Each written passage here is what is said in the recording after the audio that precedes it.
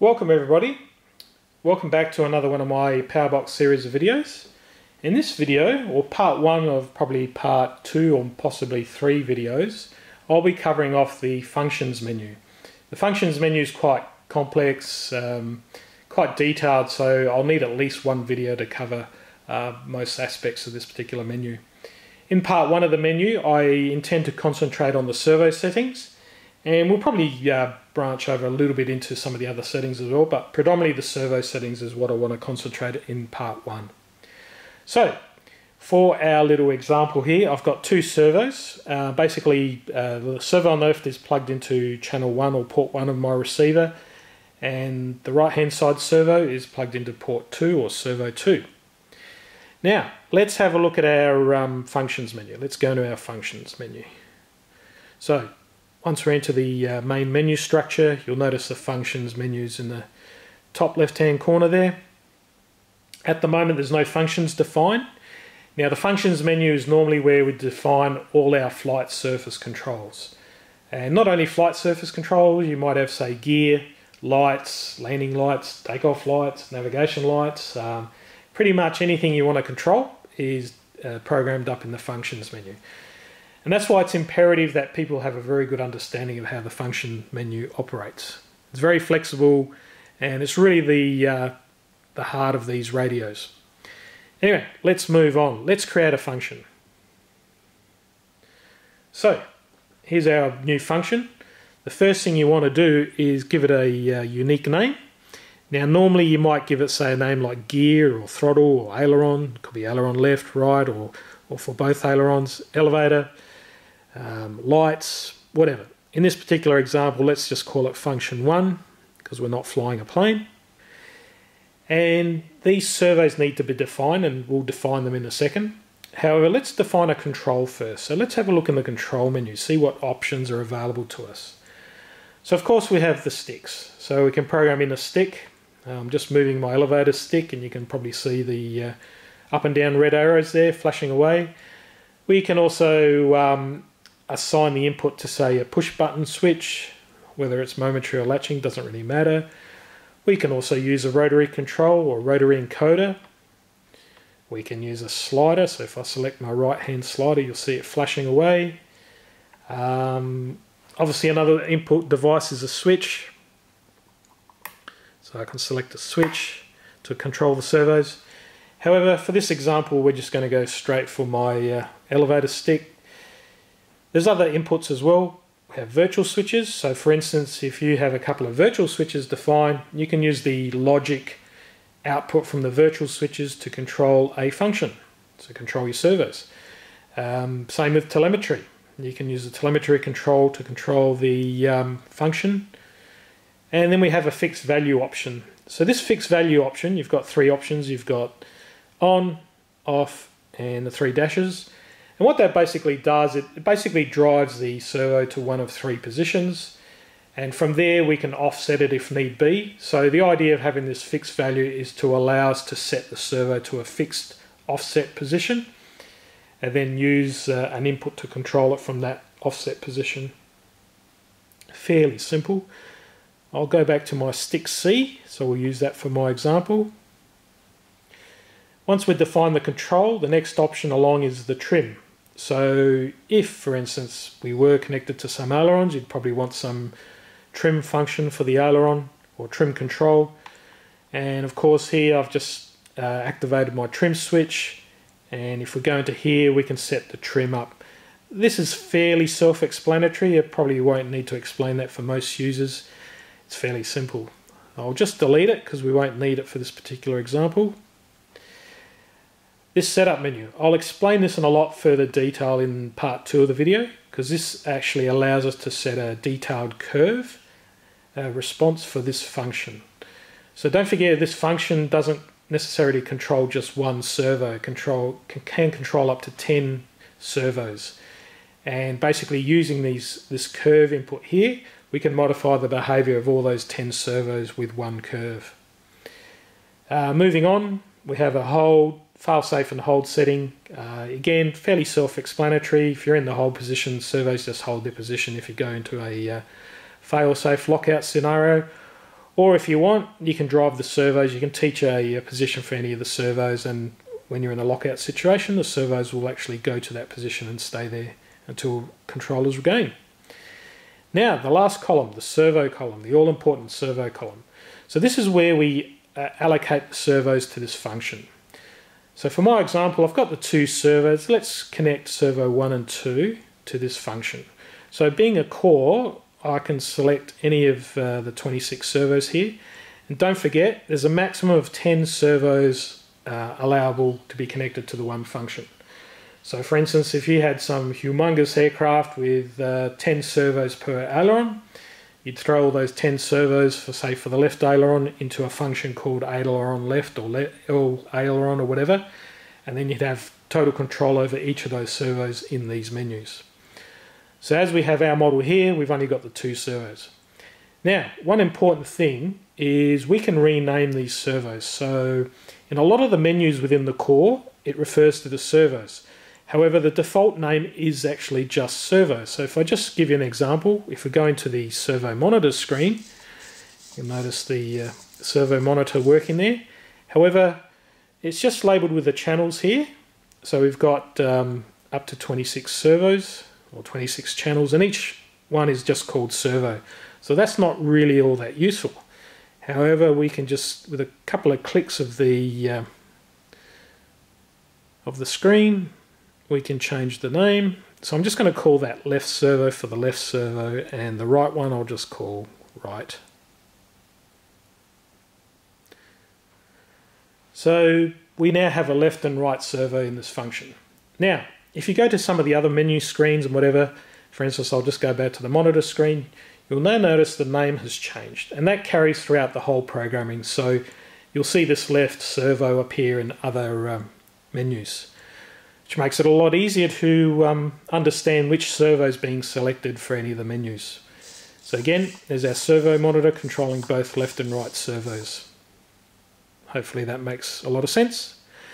Okay, let's move on to slightly more important stuff where all our parameters or travel values and volumes are set for the servos. So you'll notice we have a limit value, so have a plus and minus limit value. This limit value is the hard stop for the servo. So once you set a limit here of say minus 125, the servo will never ever drive past that point, irrespective of what mixing is incorporated for that servo. So you can assign this same servo in another function or in one of the mixers, and you can try and drive it past this negative 125% point, but it'll never exceed that value. So this is a hard limit. So it's really handy, for instance, where you have hard limits on your linkages, or say, for instance, on a carburetor, where the servo has to physically stop before it hits the end stop. Otherwise you overdrive the servo. This is where you set it. So obviously we've got a hard limit for both directions, and that's fine. So that's pretty much the same as most other radios. Now the next value is called way. Most other radios actually call it like travel adjust. So for instance, for Tavo, I'm pretty sure call it travel adjust. Spectrum is sort of similar. So this is basically a travel adjust. So at the moment we have plus or minus say 50% travel.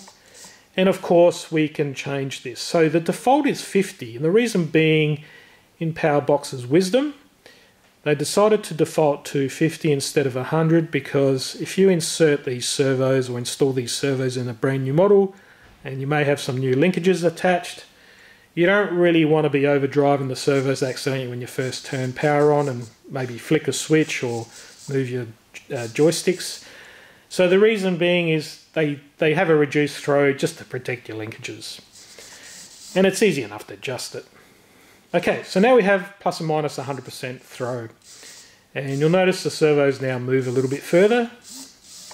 They can move slightly off screen as well, but we have a lot more throw. The good thing about this screen is you can see where your hard limit is with the orange points, and then you have the green point or the green bar graph, which shows you the relative output of the servo as I move the stick. And not only that, we do have an actual absolute figure of servo travel here and there for both servos. So you notice we've got minus 100 at full throw in one direction, 0 in the middle, and then plus 100 all the way in the other direction. Now, let's have a look at this center adjustment, because this is where it differs a little bit from most other radios. So you're probably used to a lot of other radios where you have a center adjustment point, which sometimes is called sub-trim, where you can trim this value or change this value and it'll move the servo's center point around, but it won't affect the endpoints, these plus and minus 100%. PowerBox do it slightly differently. So on the PowerBox radios, it does affect the endpoints. So remember, as I move the stick, we've got minus 100 in one direction and plus 100 in the other direction.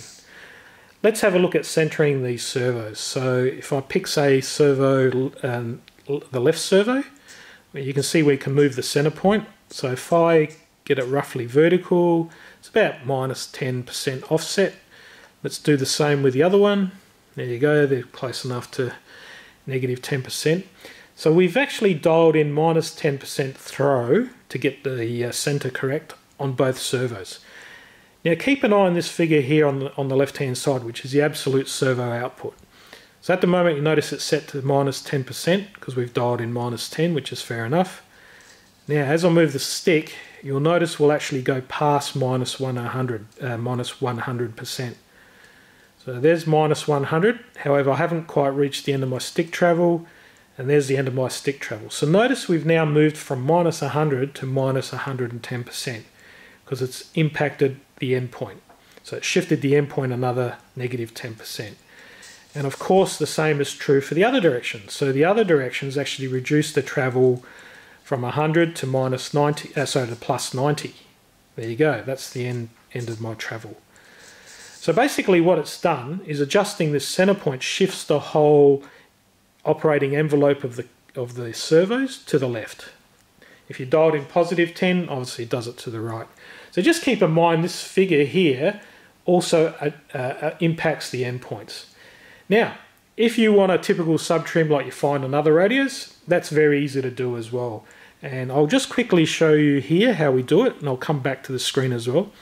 So basically what we do is we go into the curves for these servos, and we edit the servo curve. And what we do is we just edit the midpoint. So let's pick on the left servo, so servo number 1, which is the left one. I can adjust the center now. However, these are our endpoints there, so if I move the cursor, you'll notice the blue cursor's on that last point there. And on the other side, and actually if I hold my stick down while I adjust the center, oops. So I'm adjusting the center now, but you notice the servo's not moving. So we're not impacting these endpoints. So all that does is change the center point, the reference of the center point. So basically that's like a sub-trim, exactly the same as a sub-trim. Now I'll just go back to the previous menu and I'll come back to this. Okay, I'll just reset the curve. So we're in this menu here, we've got this servo here, both servos working. However, we want to change direction, not happy with the way they're going, one of them say backwards or whatever. All you need to do is you notice where it says normal or norm here, and you notice the little white arrow in the top right hand corner. That indicates like a second function within this actual option. So all you need to do is hold down your finger on this, or in my case the stylus, and it changes it to reverse. So now you'll notice servo 2 is reversed in travel. And simple as, I can reverse servo 1 as well. So now they're both moving but in reverse relative to my stick input. Simple as that. I'll just put these back to normal so I don't forget. Okay, so that pretty much explains this screen here. It's reasonably simple. The main thing to take away is the fact that, you know, the way is actually your travel adjustment, and the center point adjustment also impacts the endpoints. Now let's have a look at the curves. So remember, you can have multiple servos within this function. So the one function controls all these servos. However, what if we have two different servos, or you want to match the travel of this servo to that one, and we're not running a fancy PowerBox inside the aircraft, so we have no option of servo matching within a receiver. We can do it with the transmitter. All we need to do is enter the curves. So here is where we modify each servo's curve. So remember, we've got a curve for each servo. The top value here, you notice it's set to -10%. That's our center adjustment. So that's exactly the same as this value here. Oh, if I just reset it. So that center -10 is the same figure. So you can adjust it here as well. As a matter of fact, we're currently looking at the servo curve here, and I can actually move the whole curve up and down. And if you look at the endpoints, which are basically this bit here and that bit there on the curve, you'll notice they're moving as well. And that's what I was saying about adjusting the center point. We are adjusting the endpoints as well. Okay, so what are we looking at here? This is actually the curve of the servo's curve. So at the moment, we've just got a straight linear line. As a matter of fact, if we edit the servo curve, so this is the actual curve of the servo. Let's put, say, a couple more points in here. Oh, by the way, we can have like a ridiculous number of points. However, for this example, I might just go for the 9 option, and let's play around with some of these just to make. I'll leave the center one as per normal. Just do something silly like that. We have a smoothing function as well, give it a bit of more rounded sort of look and response.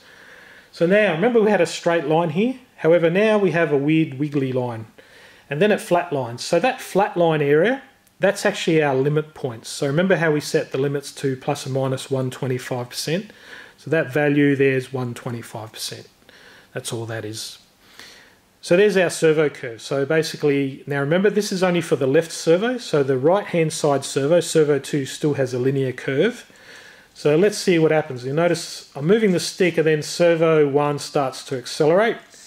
And if I go the other way, it goes in the reverse direction because of the servo curves going reversed. And oops, bit of overlap there.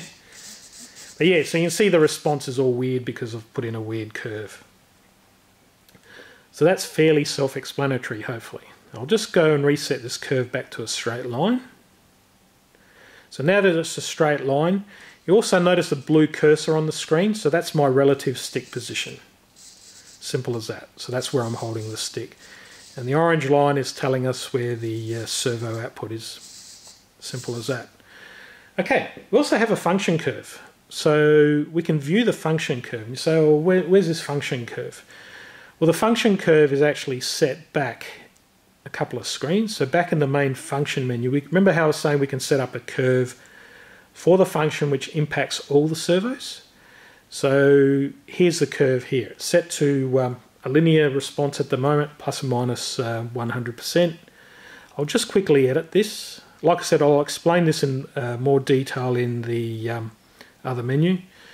But let's go to a 9-point curve, and I might just change, say, that point,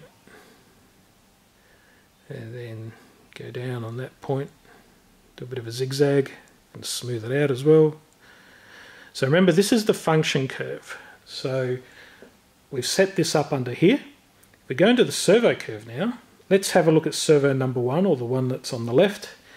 The servo itself has a linear curve. However, the function curve for this servo is now a squiggly line, which is what we set in that other previous screen. Now, let's look at servo number 2. So have a look at servo number 2. You notice we have the same function curve. And that's because the function curve impacts all servos within that function. So if we had 10 servos in here, they would all follow this response. Now, what else can we do? We can have a look at the result curve. So we have a servo curve. This is a bit confusing, but we do have a servo curve. At the moment, it's just a linear line. Then we have a function curve. So remember that function curve is that weird squiggly one. And then if we add the straight line with the squiggly one, this is the result. So the core and atom allows you to see the result of the curve. So basically, both servos are moving here, and they've got like a weird response. I'm just moving the stick up and down, but the servos are behaving a bit erratically. So the servo should just be going from right to left and left to right, but they're sort of in the middle of the stick travel. They're going backwards and forwards a bit. And that's because they're responding to the function curve. So not the servo curve, but the function curve. However, let's throw another spanner in the works. So we've got the function curve, which is impacting both servos. let's go back into here. So we're in servo for the left-hand servo. We're in the servo curve for that. Now let's edit the actual servo curve for this. So let's say put a couple of extra points in here. Let's move this guy up. Let's move the next one down. I'll leave the center one where it is. I can move that one up. So I'll just do a real crazy curve, smooth. So now we have an even more of a squiggly line for the servo curve. So when we select servo curve, we're looking at this curve that I just programmed in, and that's only for the left-hand servo. So remember, this is the servo curve specific to this servo. So if we go to, say, servo number 2 and look at the servo curve for that, it's a straight line. However, for number 1, it's a weird squiggly line. And don't forget, we now have a function curve, or we still have that function curve, I should say, for both servos. And let's have a look at the resulting curve. So if we add the servo curve to the function curve, what do we get? We get sort of a weird response as well. So I'll go back to servo curve and let's have a look at the result curve. So this is going to be our servo output for servo number 1, not servo number 2. So if I move the servo, so servo number 1 goes a bit crazy, and you'll notice it's responding a lot weirder compared to servo number 2. I can't really go all the way because the sticks will hit each other. But basically it's trying to follow this curve. Just to make it easier to follow, I might just go back to servo number 2. Or actually, we'll go back to the functions. And let's get rid of the weird curve in the functions. Let's make that a straight line. So we do that just by hitting reset. So now our function curve is just a straight line. And we now look at servo number 2. We've got a straight line for the servo curve, a straight line for the function curve. So the result should just be a straight line. And just be aware these values on the x and y axis that change. So this is showing us a curve between basically roughly, if I move the cursor down, about minus 100% travel. If I go the other way, unfortunately the other servo is hitting me, that should go to 100% as well. So servo number 2 should just be responding normally, and if I move the stick, you'll notice servo 2 sort of looks normal. However, servo number 1's got like accelerated travel, and that's because of the curve that's only impacting servo number 1. So this is the actual servo curve for number 1, and we can modify that again. If I make it linear, for instance, so if I just delete it, or reset it I should say, that's now gone back to a linear response. If I look at the resultant curve, and now both should track exactly the same again, because now they both have exactly the same curves, which are a straight line. So I suggest you play around with the curves a fair bit. It's quite handy to have a good understanding of the curves. Now, we do have some other values down here. So you'll notice down here we've got some values. So we've got some X, we've got an F figure, a servo figure, a mix figure, and an F plus mix. So what these are basically the absolute values for different things. Like for instance, the X gives us the actual stick position. So if I move the stick all the way down, I get minus 100. If I go the other way, I get plus 100.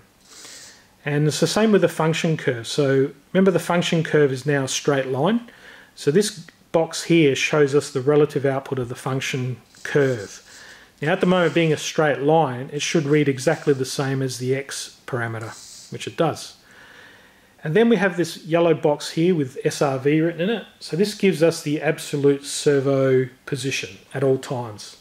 So remember, we have an offset for the center of negative 10%. So I'm not touching my stick at the moment, and you notice I've got negative 10 there. If I move the stick all the way in one way, I've got negative 110% travel, and the other way is plus 90, factoring in that negative 10% center adjustment.